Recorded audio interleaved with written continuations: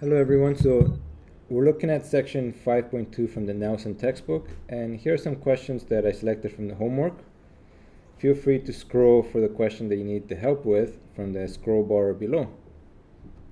Starting with question number 1, we have that a bobsleigh with 4 people on board has a total mass of 610 kilograms. How fast is the sleigh moving if it has a kinetic energy of 40 kilojoules? Alright, so let's sort of visualize this. We're talking about the bobsled, so we suspect some snow or ice. Okay, so here we have a bobsled with 4 people on board, and it has a total mass of 610 kilograms. And they're asking us how fast is the sleigh moving if it has a kinetic energy of 40 kilojoules. So let's change the kilojoules to joules. So multiply by 1,000, so 40,000 joules. And since kinetic energy is the energy of motion, and we want to be able to determine it at a single point in time, so they're asking us the speed such that when this bobsled has this much energy.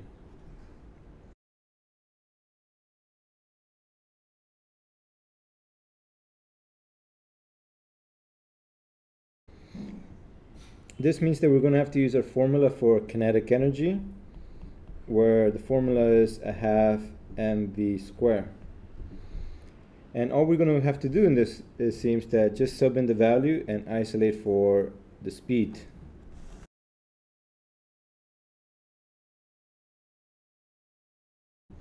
In order to isolate for the speed, I'm going to multiply both sides of the equation by 2. Because that will get rid of the fraction. And to isolate for the speed, then I need to divide both sides by the mass.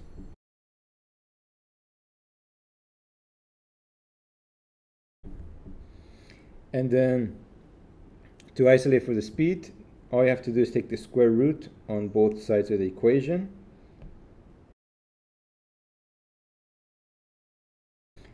Great, so now that we have the expression, all we have to do is substitute in the values that we were given. The mass was 610, and the kinetic energy in joules was 40,000. We get approximately 11.45 meters per second. Okay, that's quite fast, but then again, the bobsleigh is a dangerous sport. They're on ice usually, and they travel really fast. You should check it out. It's very famous in Canada. And there used to be a famous movie, which is the Jamaican Bobsled Team, which I still recommend. Quite a funny movie, a good old movie. Great, so let's go on to the next question.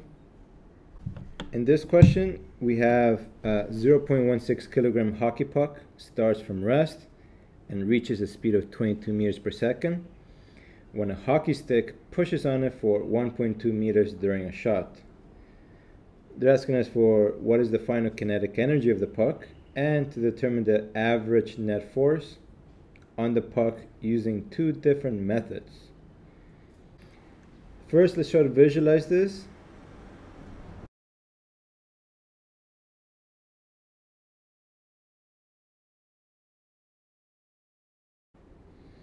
Okay, so this puck, it has a mass of 0.160 kilograms, and we're given that the puck starts from rest. So the initial speed is going to be 0. And after it's been hit, it reaches a speed of 22 meters per second. So the final speed at some later time is going to be 22 meters per second. And it traveled for approximately a displacement of 1.2 meters. Our displacement, we're going to assume, is to the right, 1.2 meters. Let's call the right forward direction. And for our convenience, we're going to set all the positive values to be to the right. which includes the final velocity vector. So that should be to the right as well. So we can add forward if we want to be more technical. Alright, so to calculate the kinetic energy of the puck, that's what they're asking us at the end. So in other words, what is the final kinetic energy? That's our unknown. And they want us to determine the average net force on the puck. Now, to calculate the final kinetic energy, we just have to take advantage of the formula.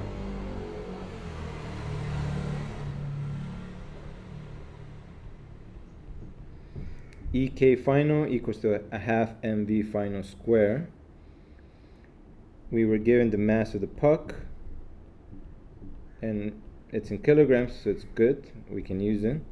And the speed is in meters per second, so we can also use it. When you're calculating this, just be careful with the square for the speed. Make sure that you put it into your calculator.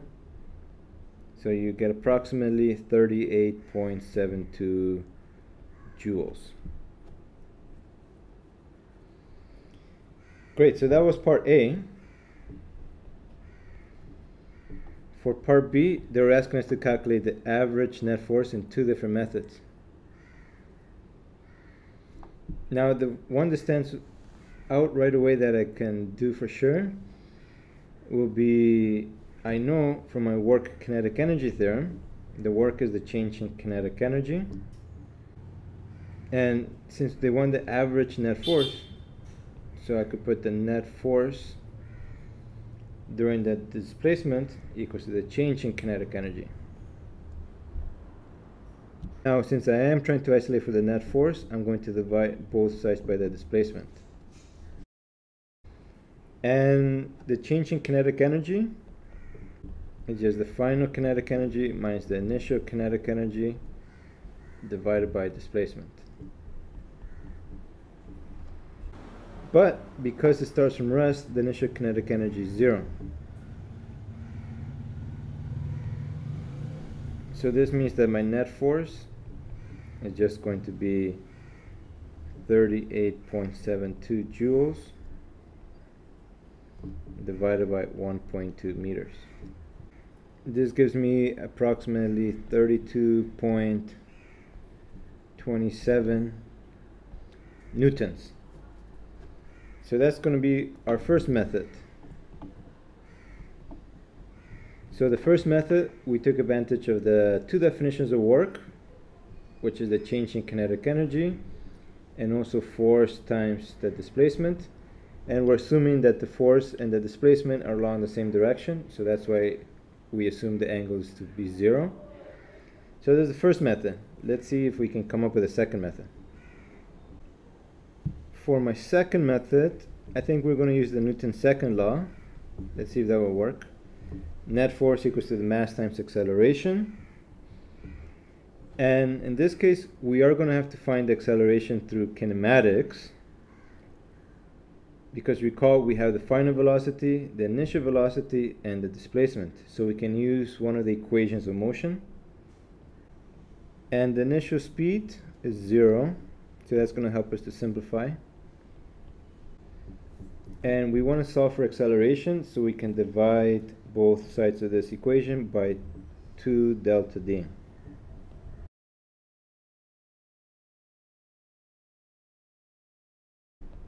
And then putting in our values, the final speed was 22. The displacement was 1.2. So let's calculate the acceleration. It's quite a large number. Hopefully I did it correct. 201.67 meters per second square. So once I have the acceleration, I can then substitute that into Newton's second law formula because we had the mass. So the mass of the puck was 0.160 kilograms, and we found the acceleration to be 201.67 meters per second square. So let's calculate what that will give us. Hopefully we get the same value. Yeah, this gives us approximately 32.27 newtons. You can double check that, I'm not lying to you. So yeah, that's how we can find it in two different methods. So we can use Newton's second law, or we can use work method, but they both give us the same answer. So that's really reassuring. Now in this video, I'm gonna have one more example from the homework questions, all right? So please stay tuned. Okay, this is the last question. It looks quite long, complicated, so let's take a moment. You can read it on your own first, and then let's read it together. Question 3. A large slide is shown in figure 8. A person with a mass of 42 kilograms starts from rest on the slide at position A and then slides down to positions B, C, and D. Complete the following using the ground as the reference level. Okay, that's a lot of information already. Let's put it in so we don't forget what they were telling us. Assuming the ground is the reference level, this means that the height is going to be 0 at the ground, which is our zero potential line. So our potential energy is going to be 0 at the ground. And there's a person, random person, they're going to be sliding down the slide, and they have a mass of 42 kilograms. And they also tell us another piece of information that's useful. This person starts from rest. So the initial speed, in other words, the speed at point A equals to 0 meters per second. Okay, so that's all that they were giving us in the question. Now, let's see what they're asking us to find. Calculate the gravitational potential energy of the person at position A. So they want EG at A. So our formula for potential energy, given we set up the coordinate system at the ground, is mgh. And the height above the reference level, they gave us is 16 meters. So we just have to put in the mass, 9.8 and 16. Let's see what we got. Okay, so this person at point A has potential energy of 6,585.6 joules. Let's call this EGA, potential energy at point A. Part B. The person has a gravitational potential energy of 4,500 joules at position B.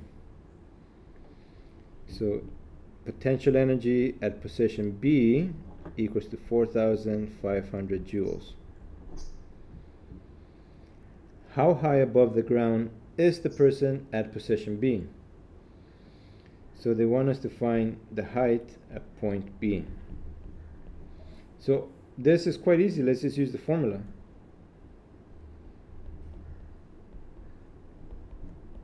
mgHb, and we're looking for the height, so in this case we can divide both sides by mg in order to isolate for the height.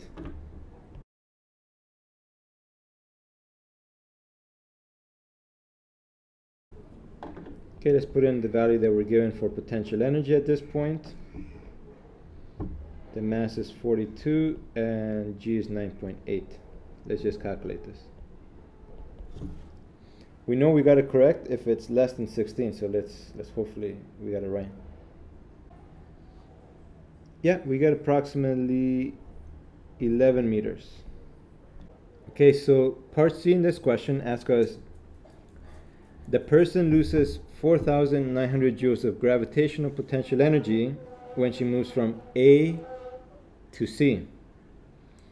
How high is the person at C? So the change in gravitational potential energy, which they're saying from the point C, from the point A. So here I'm using final minus initial. The final was point C and the initial was point A, so final minus initial. And this change of potential energy is negative 4,900 joules because they lost energy.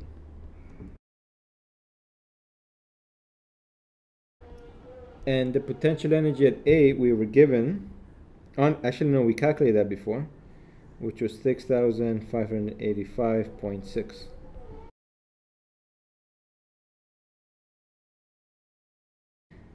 Okay, so there I just had to move the energy that we're given to the other side so we can isolate for the potential energy at C. And let's just calculate it now. So the potential energy is 1,685.6 joules. That makes sense. And we were asked to find the height at this point. So we just have to put in that the potential at point C equals to mgh at the height at point C. So let's isolate for the height at C.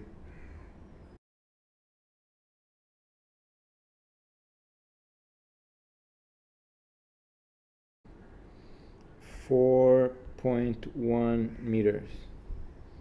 Let's see if that makes sense. It should be less than B. B we found it to be 11. C 4.1. That makes sense. That seems reasonable.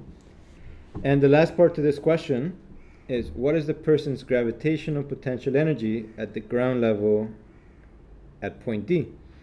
Well, we define the ground level to be our zero potential. So by definition, the potential energy at point D is going to be zero. So the potential energy at point D equals to 0 joules. Great. Please hit like if you enjoyed this video, and then stay tuned for other homework questions where I help you with your Nelson textbook homework. Until next time.